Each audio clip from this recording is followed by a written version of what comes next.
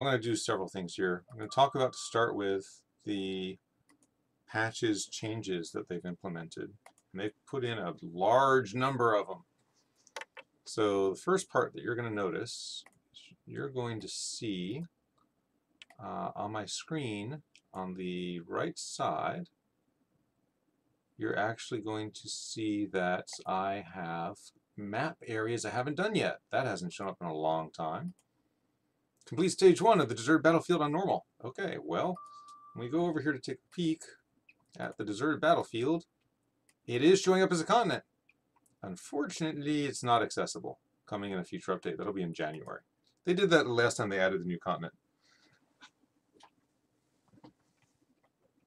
All right, so let me get into some changes. Oh, if you hadn't seen it yet, there is actually a new Persephone outfit. That's one of the changes, so that counts as showing you a change. Santa Girl Persephone. And I purchased for mine the blue dress because I think that looks pretty damn cool. I might actually get some more of these dresses just because I like these outfits. They're really nice.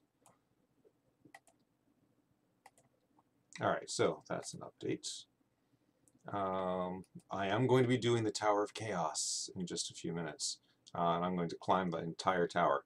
All right, so notices. New variant Gleam package, so that's new. So you can click on that, and it'll give you the information. Okay, well, I guess it'll just take us to the patch notes. We'll just go over this whole thing. Maintenance was accomplished. New Astromon Haze. Ooh, we have to look at the Haze Astromon.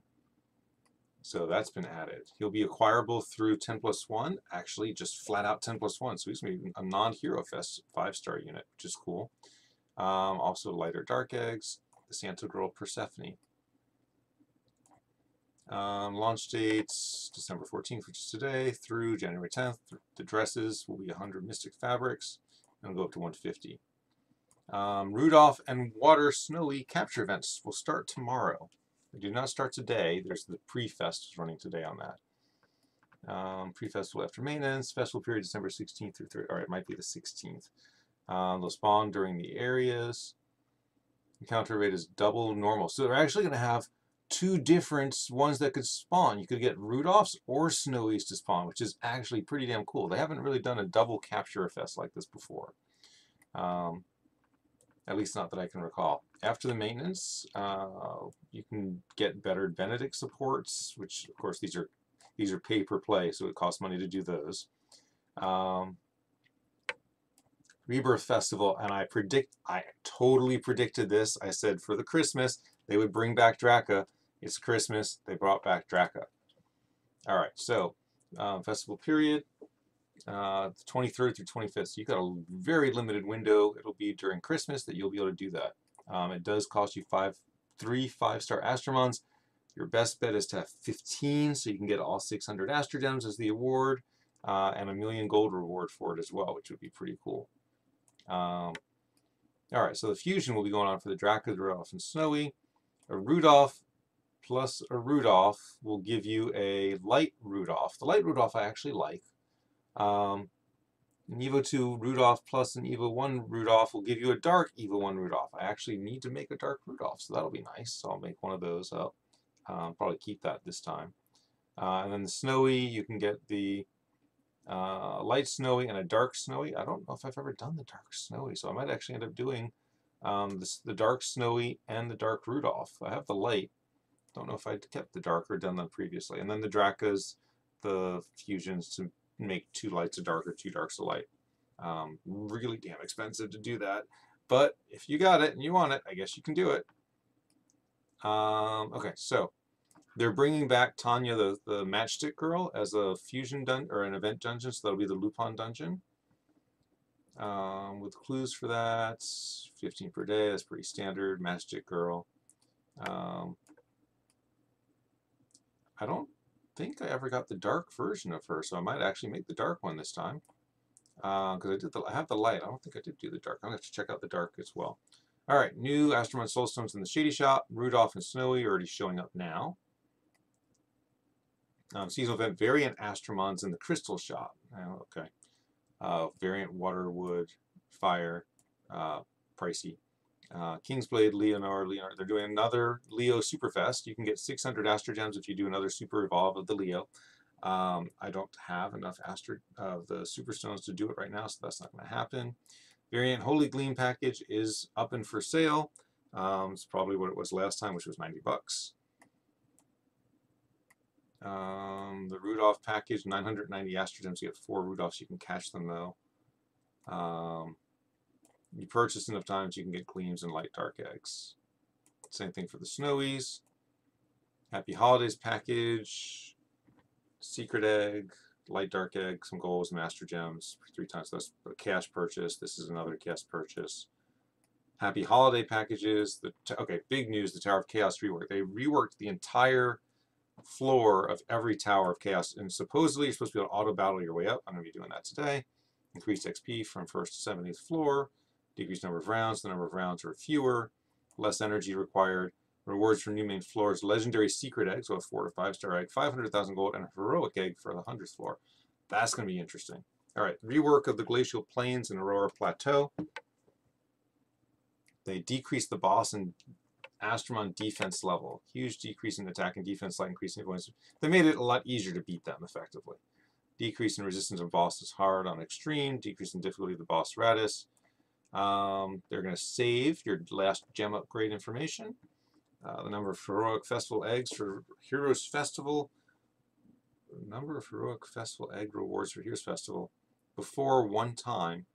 They're changing it so you can get up to 3 5-star guaranteed eggs for getting each time you pull a 5-star. So that's a huge change. It's really going to encourage people to spend even more Astro Gems to get more 5-stars, because you're basically doubling up every 5-star you get. They're activating the Starstone Decompose. The Starstone High Stone will give you 5 Midstones. I don't need Midstones. I never have. High Stones are the ones that I'm always out of. They're working on crashing and freezing stuff still. They fixed the Leaf Clam not showing for apprentices. Super Skills level showing as level 1 even at max level. Misuse skill book icons and manage skill window. That's weird. Crashing on the loading page of Clam Conflict makes the Astromons unusable. Alright, so again, large amount of patches. We're going to take a quick look here over at the Astro Guide, which is now up here. We're going to look at the new Astromons, being the Hades. Alright, so Evil 1. Yeah, he looks like an old style anime character, but a bad guy. So let's go with the Evo 2. Evo 3, so he's a scythe wielder. He ends up with more. It's funny how sometimes they decide that more clothes equals more powerful, and yet with the female characters, it's sometimes less clothes equals more powerful. Anyway, so at level 60 as an attacker, got a pretty good attack rate. Actually, for an attacker at 60, he's got a good defense too. Let's see his variant. Ooh, that's an interesting looking variant. So he is a resistance breaker for dungeons. That's a weird. Hey Hades, or hey Hades, hey Blood Reaper. I'm actually going over this stuff right now.